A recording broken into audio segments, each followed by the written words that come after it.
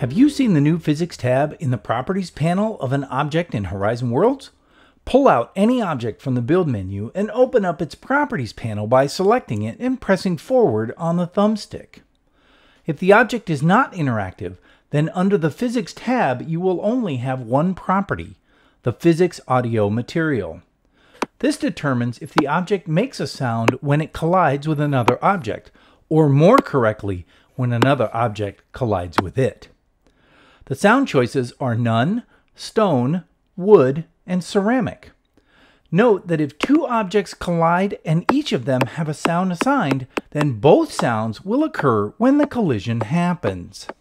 If you have selected the object to be physics enabled, then you will see a greater variety of choices under the Physics tab. You will want to make adjustments to these properties in conjunction with the gravity properties found under the Behavior tab to make sure your object acts and feels like it should. First, you'll see the Physics Material Presets drop-down menu.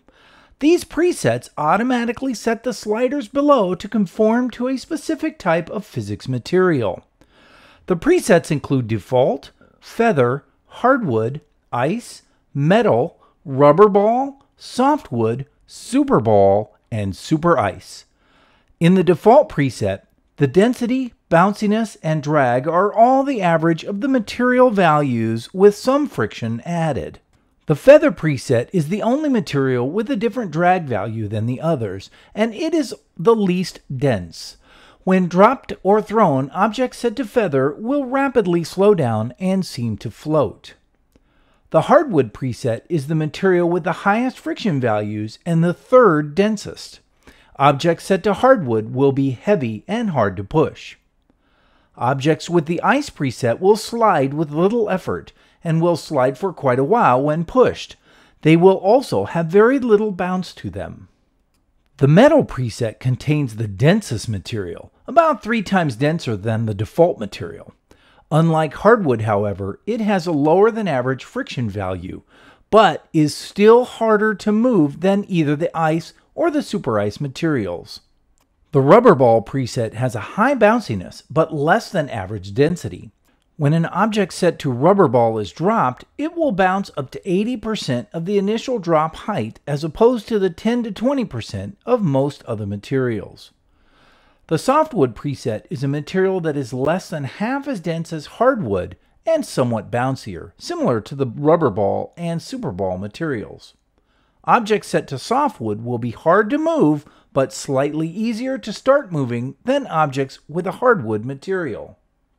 The super ball preset is a material with nearly the same values as rubber ball, except it loses none of its energy in a collision. Objects that are dropped will bounce up to the same height they were dropped at. The super ice material contains nearly the same values as ice, but with zero friction. Objects set to super ice will start sliding and won't stop until they hit something. Physics-enabled objects also have physical property sliders beyond the physics material presets. These properties are located below the preset drop-down menu and can be adjusted to suit your needs for that object. The sliders include mass, which is the relative weight of the object with relationship to other objects, drag, the relative air resistance that it possesses, angular drag, basically how much an object tumbles when it collides with another object, friction, both dynamic and static, and this is how easy the object slides against other objects, and bounciness, how much bounce does the object have. By using these sliders, you can customize very specific physics material settings to tailor your objects exactly as you like. The weight simulation when held toggle allows you to create heavy-feeling objects which actually weigh down your avatar's hands when held and can overshoot with momentum when swung. You can increase or decrease the strength of your hand by adjusting the spring stiffness and damping values of the hand joint itself. Lastly, the center of mass override toggle allows you to change where an object's center of mass is located. This is very important for creating realistic objects in Horizon Worlds.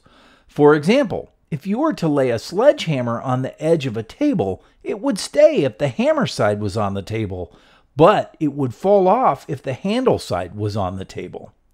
Through the use of this toggle, you can make that happen. I can't wait to see what you will do with these tools, and we'll see you in Horizon.